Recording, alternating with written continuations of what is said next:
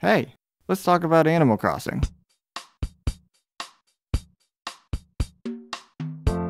Now, if you've clicked on this video, presumably you know what Animal Crossing is. But for those who haven't played it, Animal Crossing is a life sim series where you move to a new place and do stuff.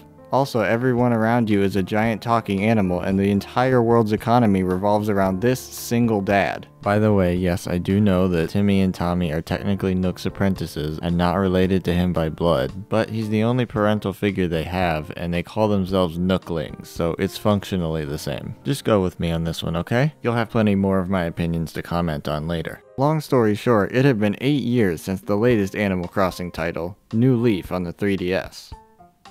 Don't even with that. New Leaf was regarded by most as the best entry in the series to date and the most original in a long time. Anticipation was high and expectations were even higher. New Horizons sold like hotcakes. Like crazy hotcakes. Like hotcakes that were filled with ice cream and served with a free puppy. This was of course because Animal Crossing had a huge fan base that had been waiting, plus it was releasing for the Nintendo Switch. It also happened to release in March of 2020, the same month that Shelter in Place started across the US, so it felt like a nice island getaway for a lot of people. This was the most popular game in the world, and it wasn't close. Please remember to like, subscribe, comment, or even share if you enjoyed this video. It helps me out tremendously and allows me to get these out more frequently. The next vid will also be more meaty, and it's one I've been looking forward to making for a long time, so stick around for that. So, what's the game like? Well, for starters, this was the first time Animal Crossing had been in high definition, so they had to do a lot to adjust the art style. The game's graphics are a bit jarring at first, with the high poly models of these low detail characters and environments, but it doesn't take long to get used to, and it looks nice overall. I only started playing the game about 2 months ago, and it definitely hooks you in as you'd expect from any Animal Crossing title. The first few days of the game are very objective based, as you're helping Tom Nook prepare the island and unlocking some features along the way. This section also seems to serve as a tutorial for the game, but the majority of what it's teaching you is, look, you can put furniture outside now! The premise and relatively new setting are pretty exciting at first, but the further you get into the game, the more familiar it starts to feel. As you develop more and more of the island, it starts to resemble every Animal Crossing town that came before it, and stops feeling fresh pretty fast. And it's kind of a conundrum, because things like the Able Sisters shop and the museum are staples of the series, and a lot of people would miss them if they weren't in the game. I certainly don't blame the developers for taking this kind of familiar route, because it's tried and true, and there are so many small mechanics and visual updates that they had to get just right, and for the most part they did. But on the other hand, it feels like a squandered opportunity to create something new, create something with a different flavor. That being said, the basic gameplay loop is still about as fun as you'd hope it would be.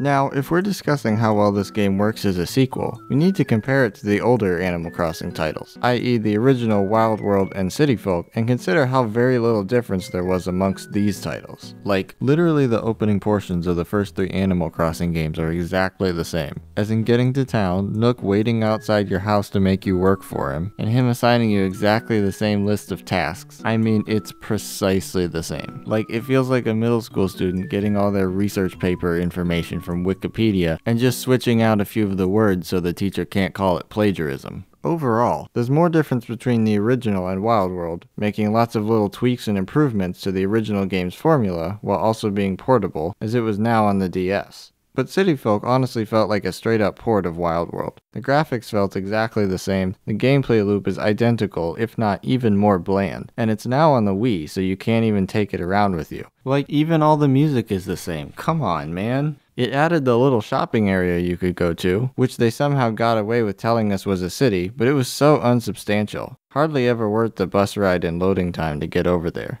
New Leaf really got the ball rolling and switched up the game's formula by having you be the mayor, adding some fun quirks and giving you control to make bigger decisions around the town. Relative to the previous titles, this game had more substantial change and added quite a few new or improved features for players.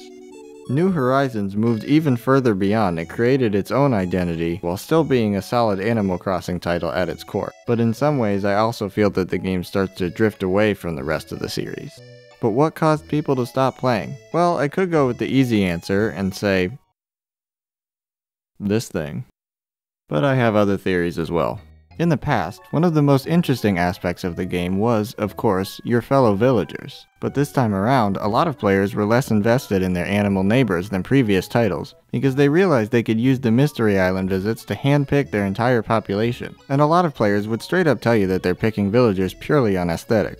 And there's nothing necessarily wrong with that, because people are naturally going to enjoy some character designs or villager personality types more than others. But your island is going to be a much less interesting place to live if you know exactly what to expect from every character interaction. Especially because it feels like there's less variety in this game's villager interactions compared to previous entries. Now, the more you play, the more you realize that there is a lot of unique dialogue, and it can occasionally be novel or entertaining, but you really have to seek a lot of it out. And beyond a select few villagers who always have something funny to say, I never find myself going out of my way to talk to any of them. Interacting with townsfolk and building relationships used to be one of the most compelling parts about Animal Crossing, and the personalities were so much stronger. Cranky villagers used to genuinely be cranky. They weren't afraid to give you the cold shoulder or tell you to bug off, but over time, they'd warm up to you. It made the characters actually feel like characters.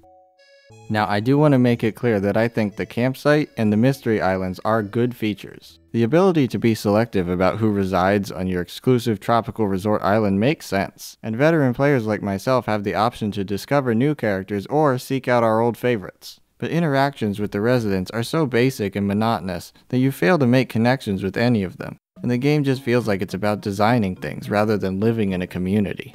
Their personality traits don't mean nearly as much as they used to, if anything at all. You no longer make friends or learn to get along with the ones who are snooty or stuck up. Now you're curating this collection of colorful animal dolls that walk and talk. And it's disappointing because they made sure to add a lot of personality to the villagers in their actions. Like, you can often see them around living their lives outside of you. Sitting out on their porch, working out, singing in the plaza, crafting DIY recipes, running, playing, sleeping, catching fish, catching bugs, talking to each other, and participating in island-wide events, or at least dressing like it. Plus, villagers will sometimes want to do things like hanging out with you in your house. They'll have different dialogue about all the different types of furniture in your home, and even interact with certain things like rolling a die on a board game, or singing along with music that you have playing. I appreciate the depth and detail that went into stuff like this, as well as the many different hobbies that could be assigned to each villager. And to be fair, there are plenty of unique interactions you can have with villagers in their homes, out shopping, or during certain town events. But the majority of interactions with villagers will be when the player is outdoors doing various tasks like fishing and fossil hunting, and these are where the interactions feel the most lacking.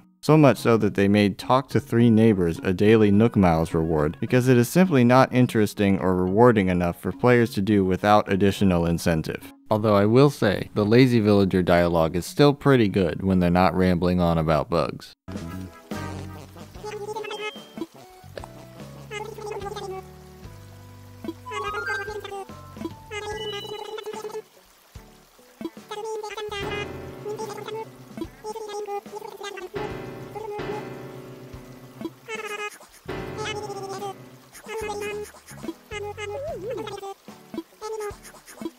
One of the great things about New Leaf is that the public works projects you have to choose from were all suggested by residents of your town. And while that does limit your options to an extent, it feels like you're developing your town not just for you, but for everyone. I think something like that does so much to give the player a connection to the world. The vibe of New Horizons, on the other hand, is essentially you doing whatever you want, and also there's an elephant here. Part of the fallout from the player base of this game was due to an issue that Nintendo's having a lot right now, and that's about post-launch support. Animal Crossing New Horizons was supported with 12 free content updates over the year and a half after the game's release, with the final update, dubbed New Horizons 2.0, releasing in November of 2021. An argument I often saw online, when people were still talking about this game, was that Nintendo initially seemed as though they were going to support this game with tons of DLC and seasonal events. But like with most of Nintendo's modern releases, the DLC became less and less substantial until they just stopped adding new things altogether. These updates did add a lot in terms of holiday events and small gameplay elements, but many of the added features were things that fans felt should have been included in the game's initial release. Things like swimming, gyroids, permanent locations for vendors like Leaf and Kix, and fan-favorite NPCs like Brewster, Tortimer, and Harriet, along with in-game events like fishing tourneys and fireworks shows. And despite the debacle of Animal Crossing was supported in this way much longer than titles like the new Mario Strikers and Mario Golf, but that's only because New Horizons became like Japan's best-selling game ever. It's great that the game's developers worked to make sure all of this content eventually made it to New Horizons, but many fans were none too pleased that it took nearly 2 years for Brewster and Cap'n to make an appearance, among other things. There's one other huge change that might seem small at first, but ends up having a huge impact on player experience, and that's the fact that all of your tools are now breakable. In theory, it makes a ton of sense that your hastily cobbled together axe, shovel, fishing pole, net, slingshot, and even watering can would wear down and break after too much use. And having DIY recipes to make new ones fits in well with the new crafting mechanic being central to the gameplay. But man, is it such a slog in practice. It feels like a very unnecessary inconvenience whenever you're in the middle of an important task and your tool breaks and you've got to go out of your way to gather branches, wood, and or iron to craft a new one. Free money? How is that going to help me? I just wanted rocks. And it's especially annoying that you have to craft it. And it's especially annoying that you have to craft the crappy version of a tool before you're able to turn it into the sturdier version. You could just as easily have allowed the player to make the sturdy version right away if they had the extra piece of iron. Now, if there was some sort of visual indication of damage for the tools, like the axe had in the old games, it would be a different story, because then it becomes the player's responsibility to keep an eye on your tool's durability. This kinda seems like a no-brainer, especially because it was something they had thought of decades prior. It's surely ridiculous to expect players to keep track of exactly how many times they've used every tool they're holding, especially in between play sessions. Making damage visible on the tools themselves is the perfect solution to this issue, and I can't believe that it wasn't implemented in New Horizons. You can earn DIY recipes for golden tools in this game, which, if you don't know, are unbreakable versions of these core tools, but the requirements to access them are a bit extreme. It used to be that you just had to throw an axe into a fountain or bury a shovel in the ground, but now you gotta do things like shoot down 300 balloons? They're all such a time investment that they're honestly not worth it. Most players don't even realize that these golden tools exist. I didn't know they were in this game until I looked it up about 6 minutes ago. I'm sorry? What's that? The golden tools break now?